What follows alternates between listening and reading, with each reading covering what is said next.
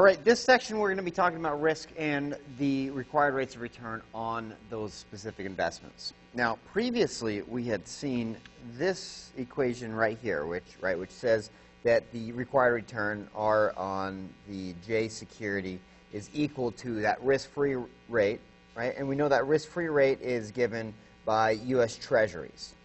Okay, so the reason we call those risk-free, right, is because we know there's no default risk on them. The federal government is going to be able to pay those back. They're essentially the lowest risk investments out there. Okay, and then we have this premium for risk, right, which this here is our compensation. Okay, and that risk premium is really what we're going to be going into today, and how we actually figure out what this compensation number is and how it goes into that figure out there.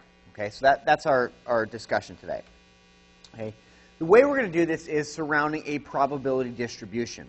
Now, a probability distribution is one in which it tells us basically it's our standard bell-shaped curve, right, where we have a near infinite number of outcomes, right? But when we talk about this probability distribution is that there really is, we can simplify it a lot, and we can basically pull it down to being two events, right? We only have two events here. We can basically say that it's going to rain or it's not going to rain, right? Those are some mutually exclusive conditions, okay?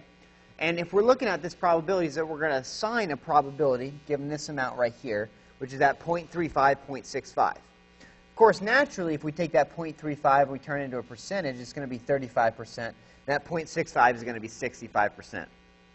Now, whenever we're doing this probability distribution, regardless of the number of outcomes that we have, okay, is that all of these must always sum to 1.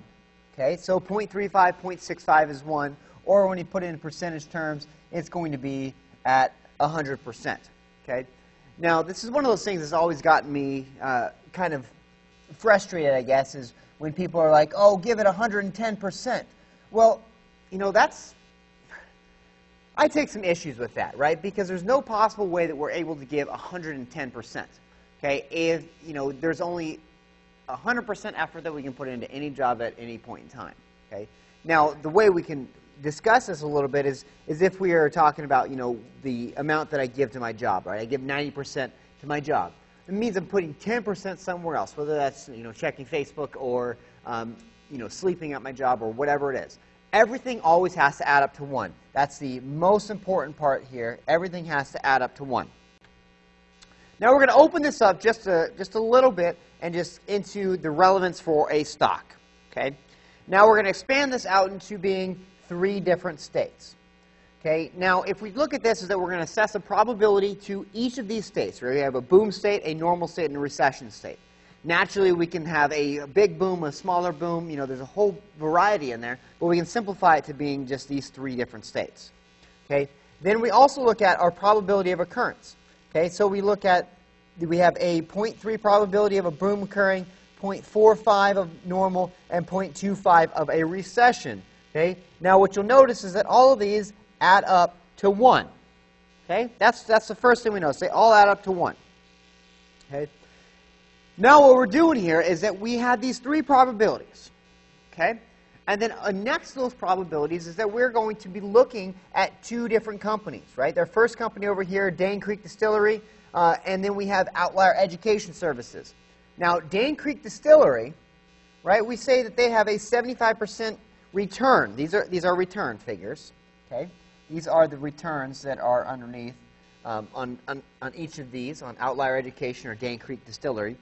Is that this is the return that we would gain from this company, so our expected return from the company, if this situation occurs. If there's a boom, we'll have a 75% return in DeHan Creek Distillery, and if there's versus 20% in Outlier Education Services. Okay. Now, where we can take this, okay, and the reason we're looking at this is that we want to look at this and say which of these stocks should we buy. And what is an okay price for them? Okay, is that looking at these is that we want to know, hey, which of these is going to be riskier? Okay, how do I come up with what my dollar value is on my compensation? Okay, because we don't have, you know, just looking at this, we're like, oh, we need to figure out exactly what our compensation is going to be.